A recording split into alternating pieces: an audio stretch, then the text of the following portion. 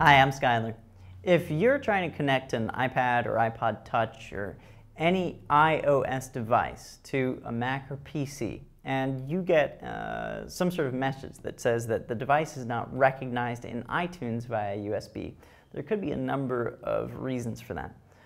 First of all, USB 2.0 is required for iOS devices. So an iPod Classic or an iPod Shuffle could connect to an older computer with a USB 1 port, but an iPhone, iPod Touch, or iPad would not be able to do that.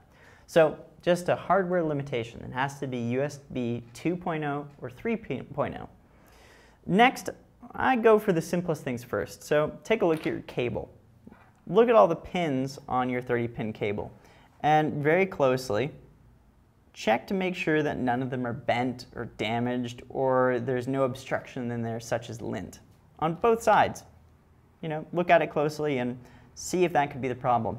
If you've got another cable nearby, test it out with that.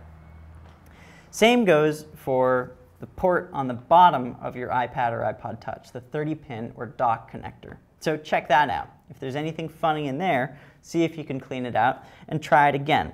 That may help, may actually solve the issue. If it doesn't, head over to support.apple.com, and depending on if you're OS 10 or Windows, go to the following websites.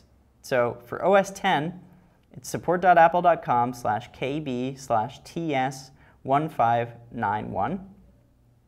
For Windows, it's support.apple.com/kb/ts1538. Now, in both cases, one thing that can be an issue is the Apple mobile device service. We'll get to that a little bit later after you've tried a few things. First of all, update iTunes. That's probably the most important thing you can do. If you've got any system-wide software updates to run, do those too.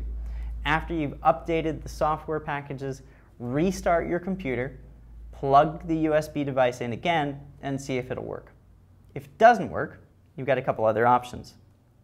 So if you're running a Mac that's Snow Leopard or earlier, so 10.6.8, then reinstall the Apple mobile device service.